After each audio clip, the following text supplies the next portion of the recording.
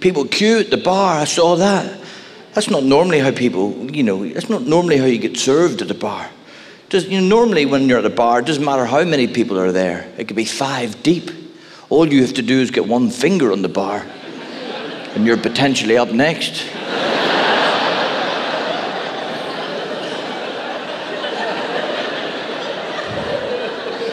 Then you have to make eye contact with the bar person.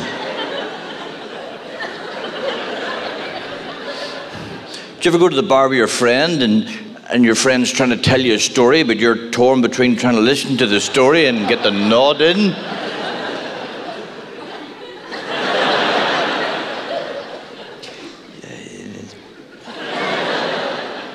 You hang on with the story, just hang on a minute, I haven't got the nod in yet.